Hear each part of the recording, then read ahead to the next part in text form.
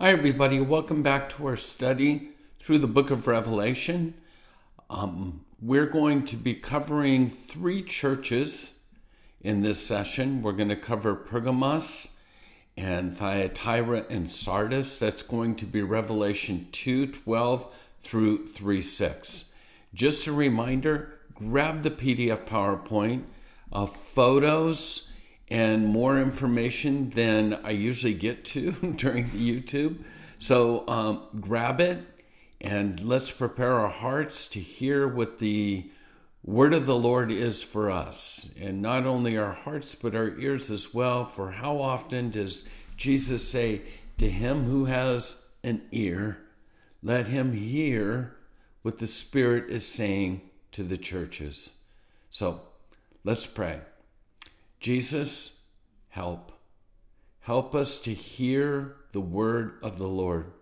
Help us to not just hear, but to do. Help us to apply these teachings to our lives. And it's in your name we pray. Amen. Well, real quick, I don't think I covered this in the previous lessons, but just a reminder that the way these churches are laid out, in the exact order of Ephesus, Smyrna, Pergamos, Thyatira, Sardis, Philadelphia, and Laodicea, we actually have a snapshot of the history of the church through the ages. So we've covered Ephesus and Smyrna, and that would be the apostolic age, Ephesus, kind of from John's 100 and back, date-wise. And then Smyrna was the age of persecution. And we talked about that letter being all about death. We've talked about the Caesars that, in a sense, implemented martyrdom, persecution. And again, in the letter to the church at Smyrna, it said, you're going to have to endure this for 10 days. There were 10 Caesars that basically killed Christians. Over 5 million were killed during this time. And that's what Smyrna, in the letter to Smyrna, is all about, is be faithful to the end. And now we're going to begin a shift, because when we talk about Pergamos, we're going to talk about Constantine. We're going to talk about a mixed marriage. So when we get to Constantine in about 313, 320 or whatever, we're going to deal with him coming on the scene saying, no longer is Christianity punishable by death, but now it's the state religion. I'm going to marry Rome with Christendom. It ain't going to work. And we're going to see the implications of that as we tackle Pergamos. And then that morphs into Thyatira, which is the rise of the papacy. And now we're going to deal with Roman Catholicism. And then we're going to, hopefully, by the end of this session, we're going to get to the Reformation. And that's going to be the church of Sardis. And again, just pointing out, because they're in this order, we have the exact history of the church. Because from Sardis, the Reformation will go into the missionary aspect of the church in Philadelphia. And all these are in the days in which we're living now, obviously, as well as the last being the apostate church, which is the church of Laodicea. So let's fasten our seatbelts. Let's jump in. Pergamos, one of the places that I absolutely love to see and walk. It's spectacular, the ruins that are there. And in slide number, well, the numbers are going to be different here, but check it out. You're going to see 4 or 5 different slides in that PDF that I talked to you about of Pergamos. One from way above looking down, and you'll see the altar of Zeus. You'll see the amphitheater. And then as I make my way through, and we'll talk more about what is there, we'll see the ruins of one of the temples, the temple of, I think it's Athena. And then Jesus is going to say, this is where Satan's throne is. And there are a couple pictures of that. I find it interesting. And the one that you're going to find that basically says the throne of Satan, this picture is taken, and they have reconstructed from the ruins the throne of Satan. And just gets crazy, in Berlin. And it was taken and reconstructed in Berlin around 1930, the rise of the Nazis, of Adolf Hitler. And Hitler basically wanted a platform to speak from. He gets an architect, his name was Albert Speer, to design a platform in Nuremberg. And he wanted it to be exactly the same as the throne of Satan from Pergamos, which now is in Berlin. And you will see the different symbols upon the altar. The snakes, again, the serpents, it's where Satan dwells. So let's get into that text, and we'll read in verse 12. And to the angel of the church in Pergamos write, these things says he who has the sharp two-edged sword. Just as a reminder, the book of Revelation is divided into 3 parts, not equally, but 3 sections. John is told to write the things that he sees. That's chapter 1. And in chapter 1, all those idioms, and we read here about a sharp two-edged sword, we're going to find those as breadcrumbs as he addresses the individual churches. John is writing of what he sees in the resurrected, glorified Christ, and that's chapter 1. And then he's told to write the things that are, and that's where we're at today. The 7 letters to the 7 churches, chapters 2 and 3. And again, as we've said, these 7, no big surprise at 7, that number in the Hebrew for completion, are letters that Jesus dictates to his church. And you can't circle one and say that I'm living there. We need to take them all and embrace what Jesus is saying to the church worldwide. Because I'm going to tell you, each day, parts of each day, you're going to be in one of these 7 churches. And we need to have ears to hear what Jesus is saying to us. So that's write the things that are. It's the eternal present. And then chapters 4 through 22, which we'll cover once we get back from our journeys with Paul tour, he's told to write the things, and the Greek term is metatauta, which is write the things that take place after these things. And that's that after these things, metatauta. I believe that that's what's going to be taking place post-rapture. So we'll get into that, but those are the 3 areas. And so again, John is now digging back to chapter 1 as he's dictating this letter to Pergamos. Now that name Pergamos means mixed marriage. And so he's going to be addressing a church that's compromised. And he says, these things says he who has that sharp two-edged sword. And by the way, that sword was not the Roman one. It was the word in the Greek has to do with the two-edged battle sword that a man would wear on his back that went from his neck all the way down to just about the ground. And it had the power of, in a sense, when it would strike a man, could take him right down the middle or whatever. So that's the image, not a little Roman sword, but the huge one that was worn on the back. So the compromised church is now warned because it's married the Roman Empire. Now, Pergamos was the capital of the region at this time. But again, application for us, compromise.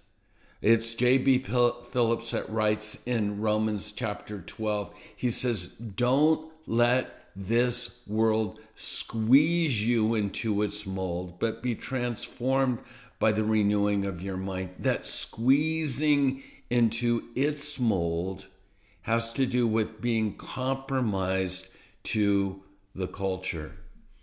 The people of Pergamos were temple keepers. They were known as the temple keepers of Asia.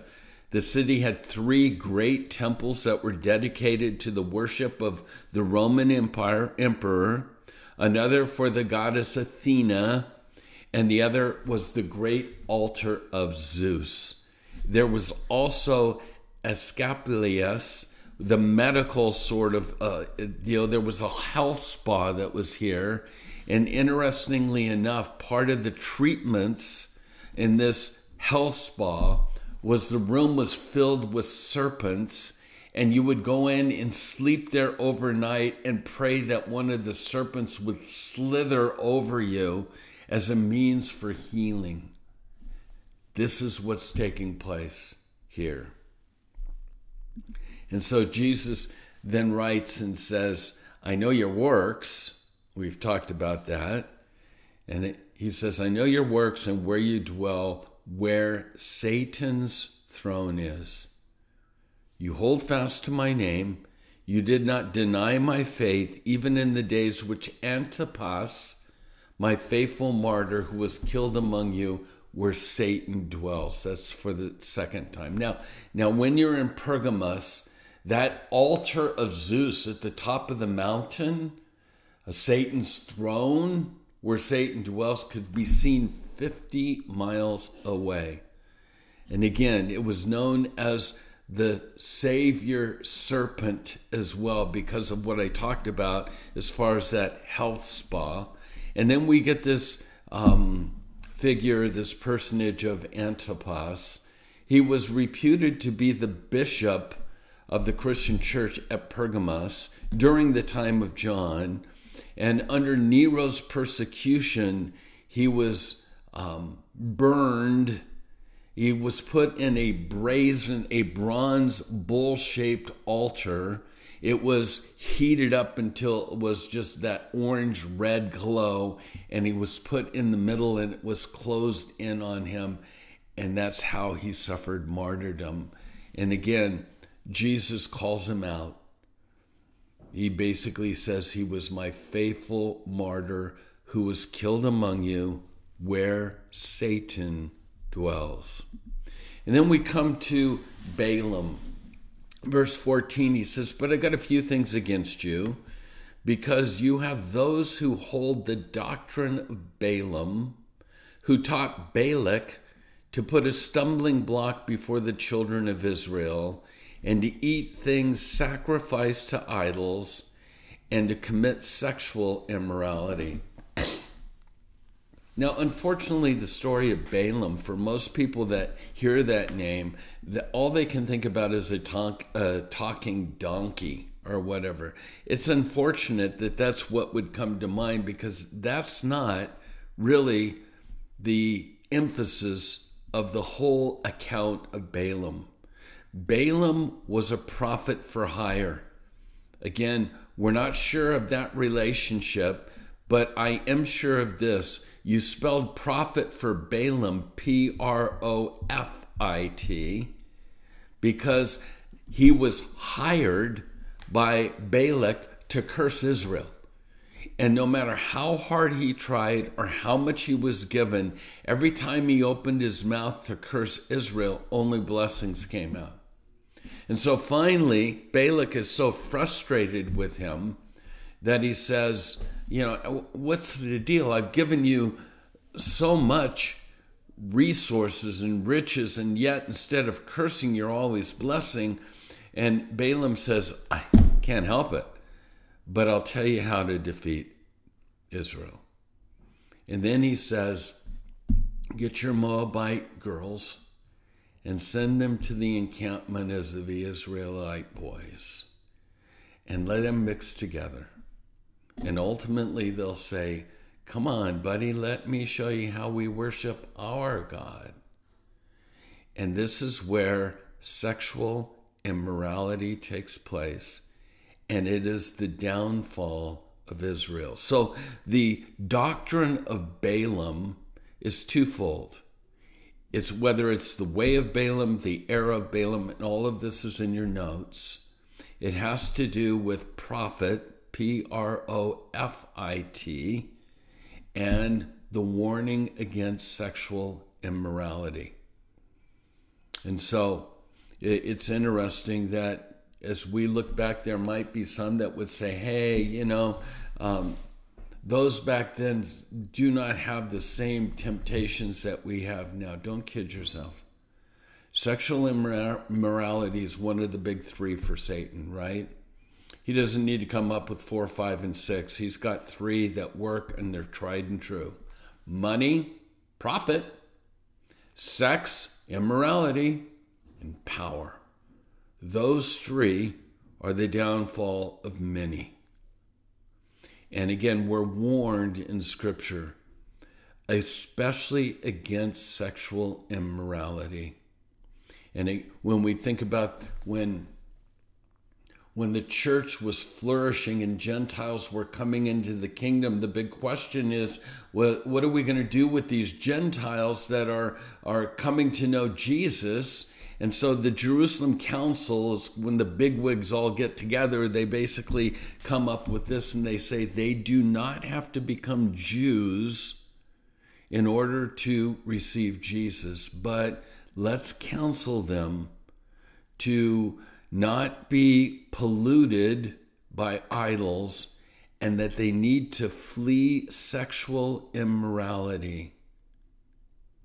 Again, knowing the destructive power of that. So in Pergamos, when I mention the temptations, you have to understand that the worship of Athena and different goddesses of both the Greek and Romans all had to do with prostitution.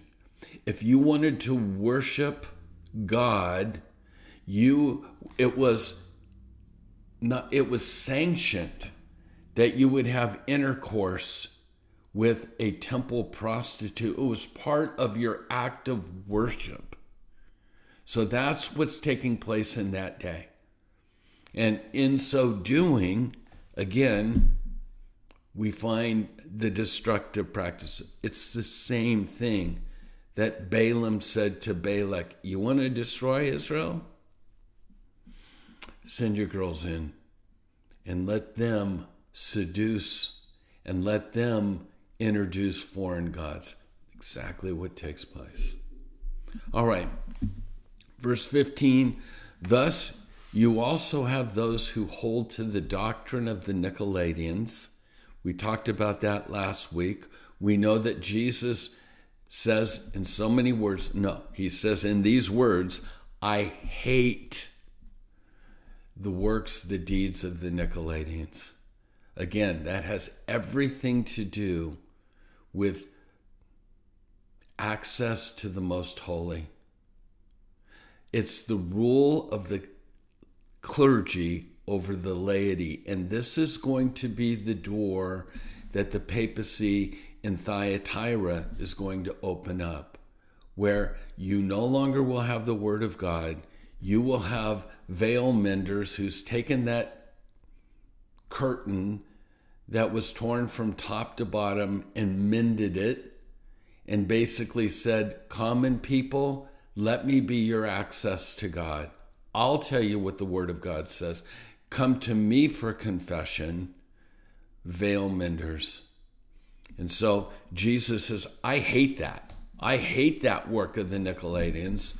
And then he says, repent or else I'll come to you quickly. I'll fight against them with the sword of my mouth. And yes, this is that two-edged sword that we read in Hebrews that is living, powerful, and it can pierce even the division of soul and spirit, joints and marrow. It's a discerner of thoughts and the intent of the heart.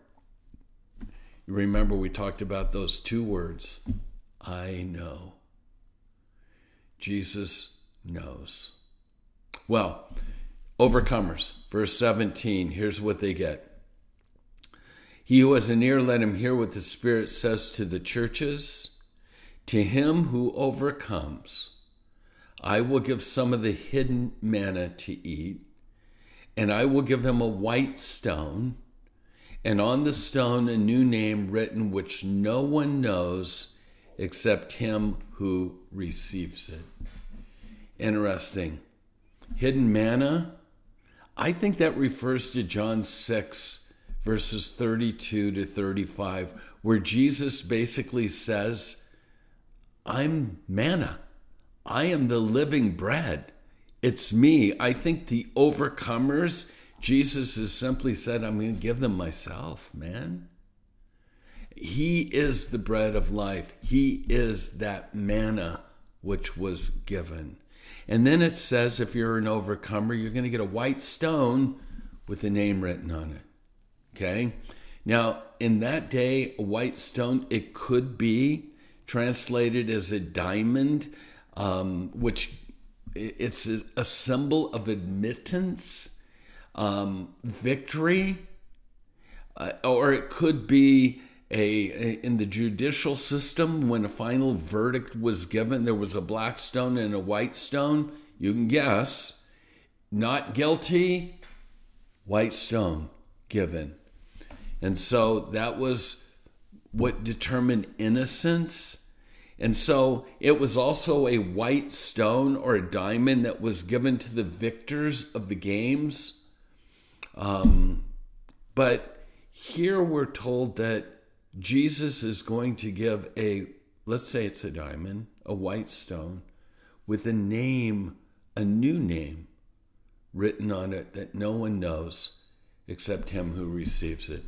And I know, if you've heard me teach before, you probably know what's coming. Whenever I talk about the greatness of God, I always will say this: the macro's amazing, okay? I'm sitting here in my office looking out at the Spokane River trees. It is gorgeous. It's beautiful. From here I see amazing sunsets. The tranquility of this place, it's creation shouting about the existence of God. And we can go on. Whether it's the northern lights, whether it's the galaxies in the sky, you name it.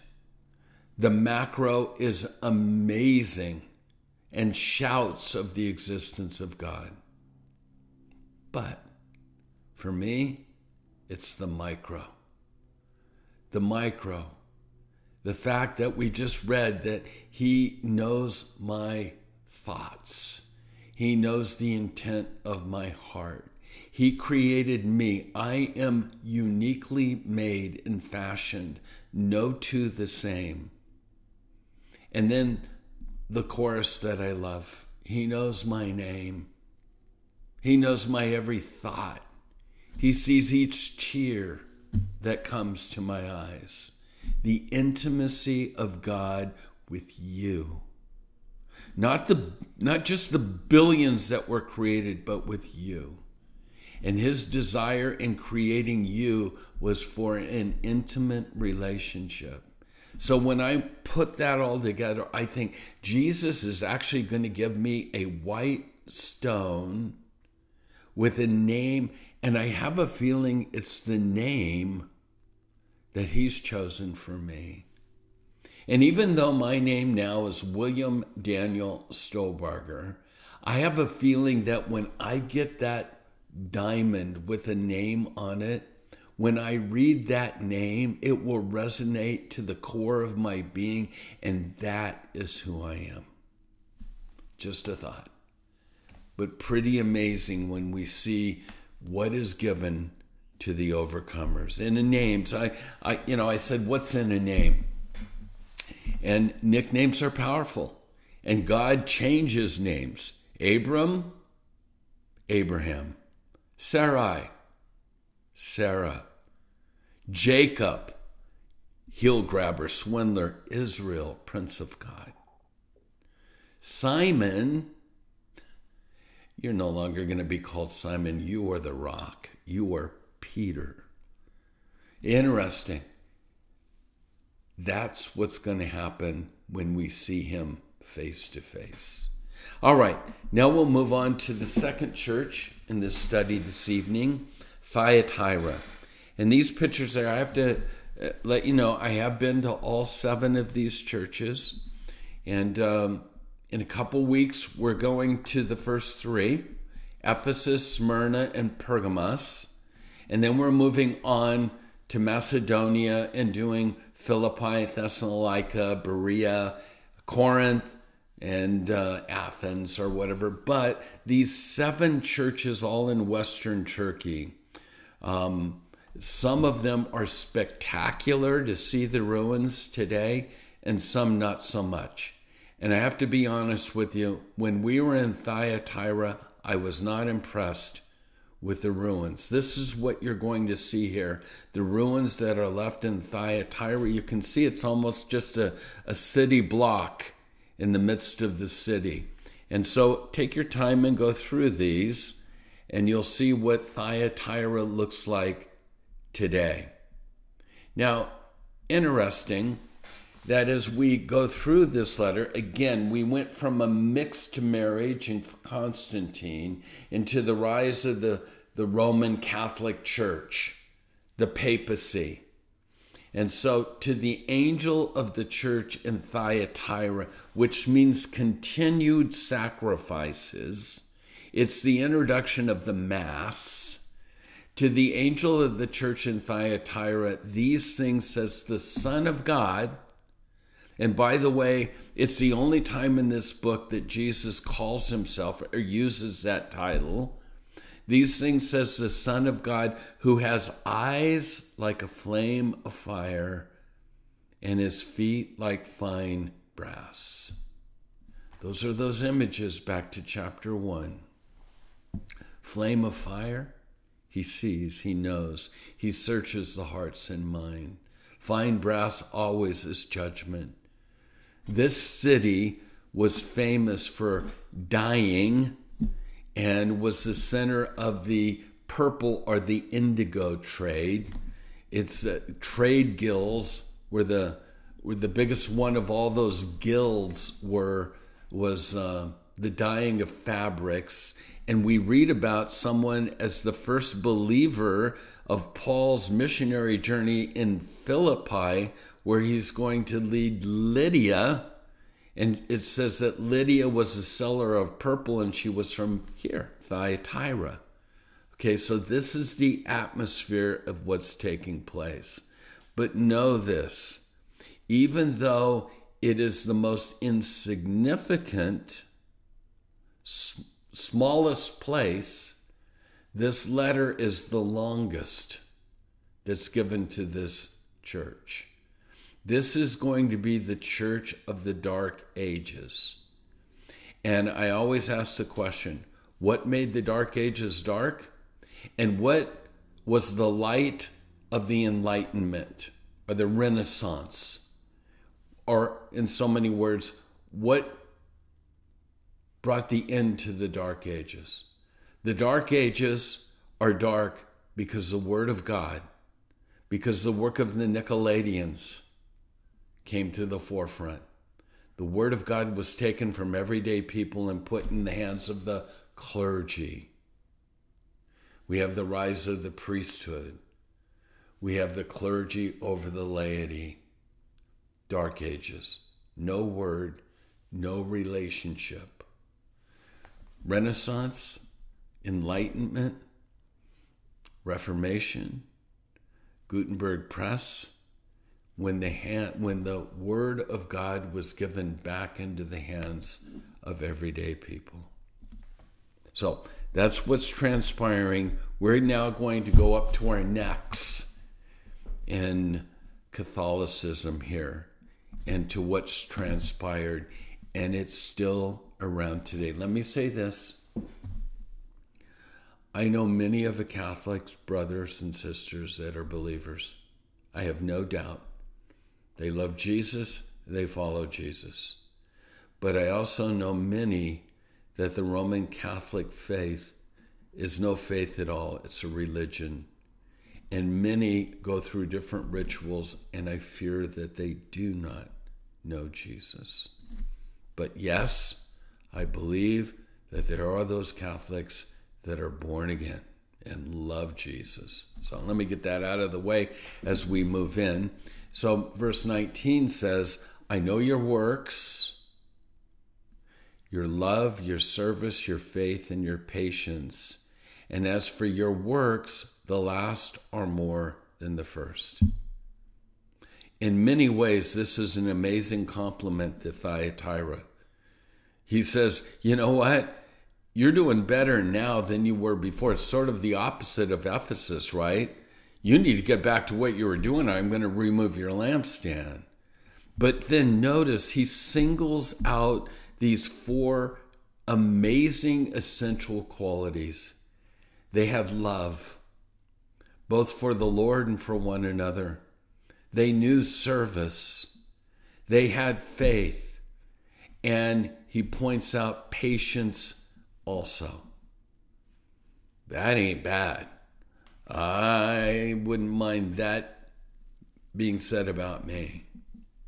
But then he goes on, and of course, we get the nevertheless. Nevertheless, I have a few things against you because you allow that woman Jezebel, who calls herself a prophetess, to teach and seduce my servants to commit sexual immorality and eat things sacrificed to idols. Jezebel. You know, I was sharing last night, there are some names that are never considered in this day and age of naming children and babies, right? I mean, there's not too many nurseries that you can go into and say, where's baby Judas, right? Or, do we have little Jezebel here? Where is she? Sort of thing. No. Jezebel, the quintessential villain, took Israel to its lowest point. A self-proclaimed prophetess, and in a sense, caused Israel to fall to its lowest ebb. As you know, married to Ahab. We know the story of the prophets of Baal. We know the story of Naboth's vineyard, which is really symbolic of the Inquisition. It all points back to Jezebel. And you can read all the notes about it that I have listed about her and what she's done. But make no mistake, Elijah, at the top of his game, right? Prophets of Baal, fire coming down from heaven, consuming, taking the prophets of Baal down to the river Kishon and lopping off their heads or whatever. Then he's given word in the midst of this tremendous victory that Jezebel's a bit upset. And what does our man Elijah do? Saying, you think I bring her on? No, when he hears this, he turns tail and runs out of fear. Jezebel. And the church of Thyatira, you have to understand that Jesus' complaint against them is not that they embrace Jezebel or her works, but they tolerate them. Now, when we're into this mixed marriage and when we're into this period of time within our culture, the question is today, what do we take a stand against and what are we tolerating? Well, sexual immorality, gender confusion. Are we tolerating? So Jesus goes on to say in verse 21, I gave her time to repent of her sexual immorality, and she did not repent. Indeed, I will cast her into a sick bed, and those who commit adultery with her into great tribulation, unless they repent of their deeds. I will kill her children with death, and all the churches shall know that I am he who searches the minds and hearts, and I will give each one of you according to your works. So there's no or else. There's not nevertheless, if you don't do this, I'm going to do this. No, the sentence is given. The church system, this church system is still in existence today and will be until his return. As I mentioned, the problem is not that they embraced Jezebel, they tolerated her and her teachings. So again, the sentence is that if you don't repent, I'll throw you into the great tribulation. Only the unrepentant go into that. And then I search the minds and hearts. Once again, referring back to that all-knowingness of God, that two-edged sword. And then he says in verse 24, now I say to you and to the rest in Thyatira, as many as do not have this doctrine, who have not known the depths of Satan, as they say, I'll put no other burden on you, but hold fast what you have till I come, and he who overcomes and keeps my works until the end, to him I will give power over the nations. So these depths of Satan.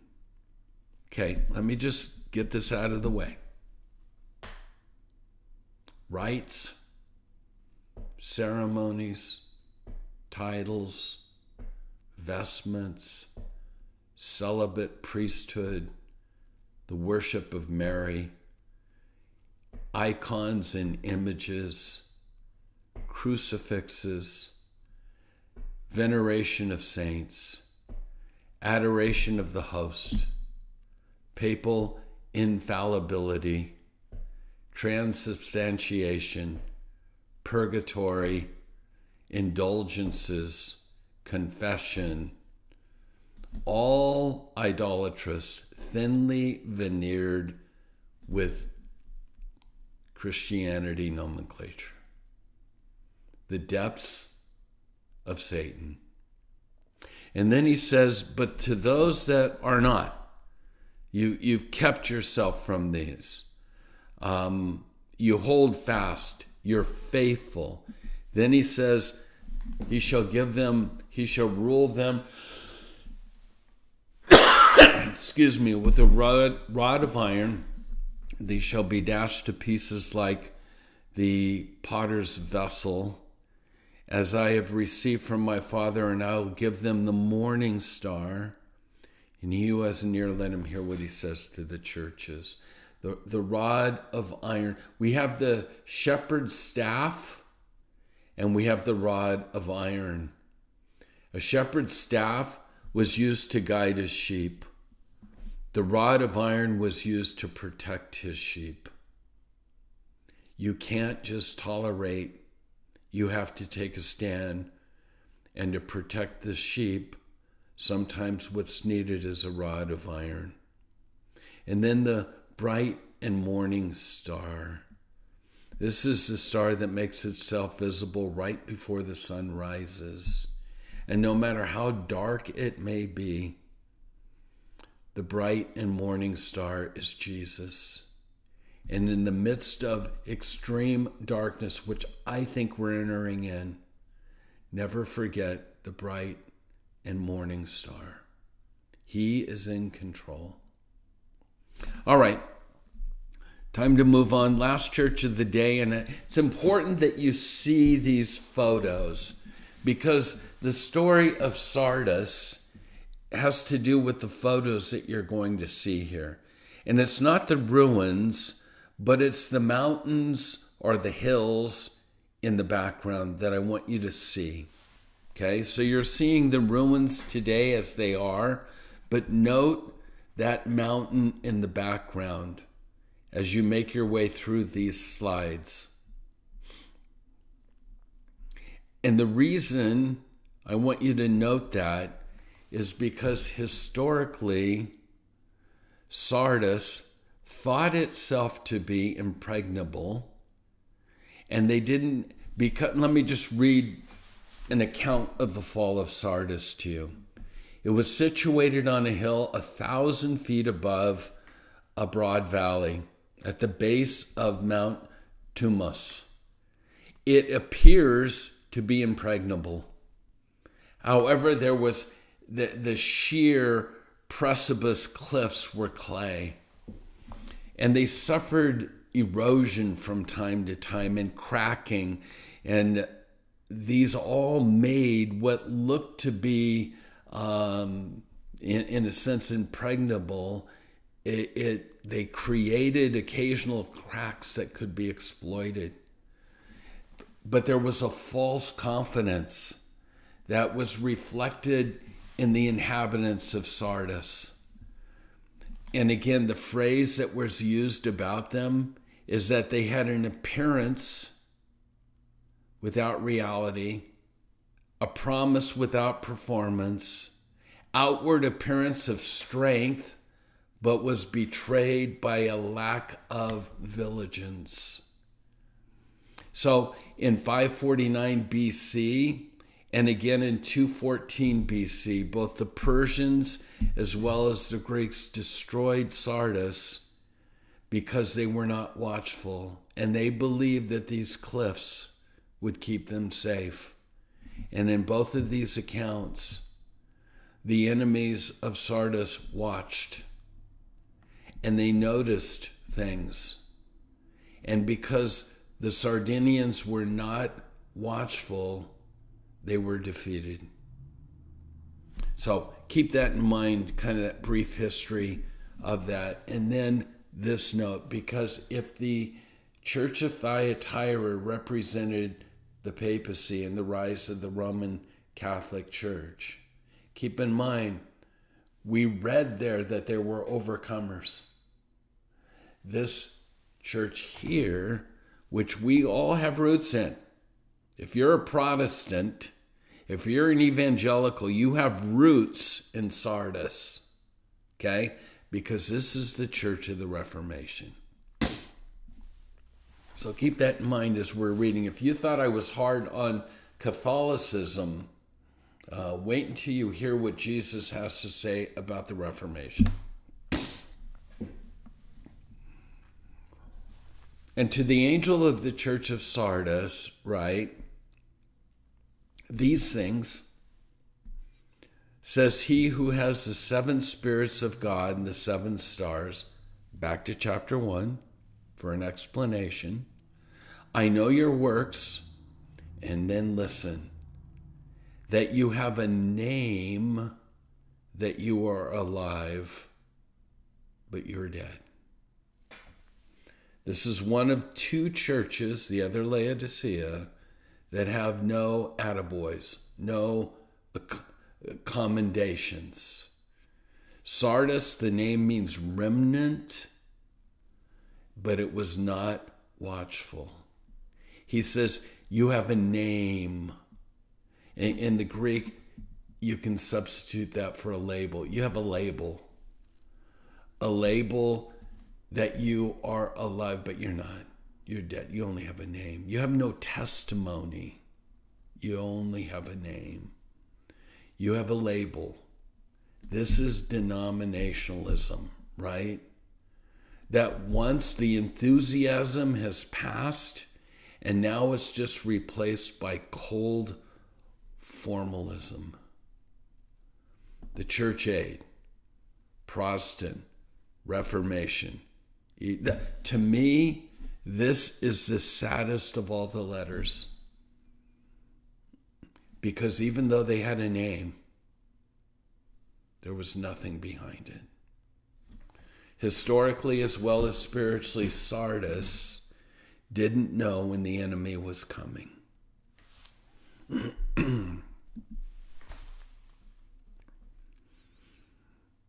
in the next slide, it simply says a name versus a testimony. And there is a famous black pastor that gave this sermon, and I can't duplicate the way he was able to articulate this.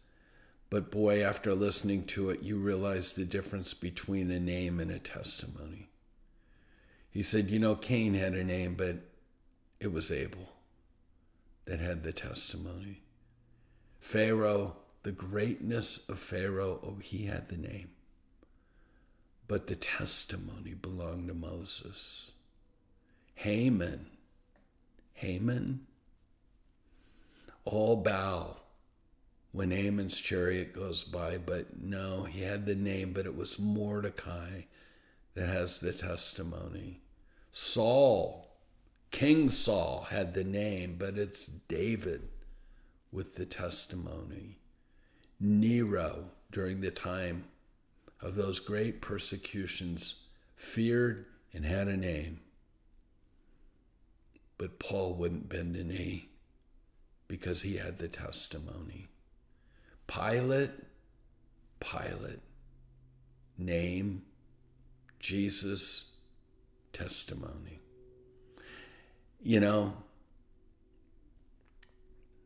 A label and names aren't going to cut it. Testimony. Personal testimony. Your own experience with God. It's practical. It's the proclamation of what Jesus did for me. It's sharing your life and with others of how God intersected it. Later in Revelation, we're going to read about what defeats the devil. It says he's defeated by the blood of the Lamb. Ain't nothing else added to that. We are justified by his works and his works alone. But it says Satan will be defeated by the blood of the Lamb and by the word of their testimony. You have a testimony. Give it, share it, live it. You don't want just a name. Verse 2. Be watchful. Remember, they weren't historically. And so his words, be watchful and strengthen the things which remain that are ready to die, for I've not found your works perfect before God yet. Be watchful, be vigilant. As we think about this and as we think about the book of Revelation, when we think about end times prophecy, I'm often asked, what are your thoughts about this or that? And what are the details about wars and rumors of wars, earthquakes and all that sort of stuff? It's interesting when the disciples came to Jesus and said, tell us all these things. Basically, he's going to reduce it down to a couple things. He's going to say, you need to be watchful, not be deceived. You need to pray. And so I think it's fair to elevate the need for prayer in the times in which we're living. But when we ask the question, okay, what should I be watching for? And this is where we're going to get into the rest of this book. And I think some of the things that I'm going to list here are seeds that are growing in our day. What should we watch for? The rise of lawlessness in our day. The rise of a global government. A global religion. A global government that can shut down the world because of a pandemic. A global religion that seeks to take the absolute truths out of the way and make it all subjective and find a middle ground for the monotheistic religions of Islam, Judaism, and Christianity. Let's just all get along. Israel. What should we be watching for? Israel. It's where he's going to return. We know that once the rapture of the church takes place, God reinvests himself in Israel. 144,000, 12,000 from each tribes. Israel. Ezekiel 38 and 39, Israel. The Battle of Armageddon, Israel. We should be watching for the hearts of many growing cold.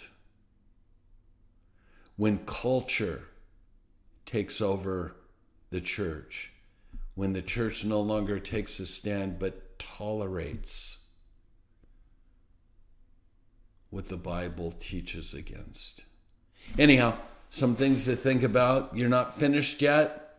Strengthen the things that remained. Be watchful. And then we're told in verse 3, remember. And I know I'm running out of time here. I tried to keep all these under 60 minutes, but that word remember is so important. Remember, therefore, how you've received and heard, and hold fast and repent. And therefore, if you will not watch, I'm going to come upon you like a thief, and you'll not know the hour in which I come upon you. 3 things there. Remember, hold fast and repent, and you better watch. Okay? Remembering. How often in the scriptures do we read that the Israelites forgot the Lord their God? And Moses says it's going to happen. You're going to come into the land, and somehow over the years you're going to believe that you actually did this, and you're going to forget the Lord. And he's going to say to them, when that happens, exile. And the only way out of exile is that one word, remember. Remember who he is and what he's done. It's the first step of rescue. It's the first step of redemption and restoration, is to remember. Frederick Buechner wrote a book. Don't remember most of it, but the title and a concept remains in my mind. The book's called A Room Called Remember. And he says, as a believer, you need to carve out a room in your mind and furnish it with godly memories, because your enemy, Satan, is a thief or murderer from the very beginning, and he desires to steal all of your godly memories. So create a room, decorate it with remembering how God delivered, saved, did amazing things in your life, because that thief will come to steal them. That leads to exile. And deliverance comes when we remember. And so then again, hold fast, repent, and watch. And then he says in verse 4, you have a few names, even in Sardis, who's not defiled their garments, and they shall walk with me in white, for they are worthy. And there's always a remnant. And the kingdom's upside down. And so, when the numbers are too strong, God says, no, I'm not going to. Think about Gideon. You got too many people. If you go to battle against the Midianites with this group, you're going to believe you did it. So let's get the odds in my favor. And in odds in God's favor is to whittle it down to 300. Now, what seems impossible, you'll know it's because of my hand. A remnant. In this day and age, we can be gloom and doom and the sky is falling, but God has a remnant.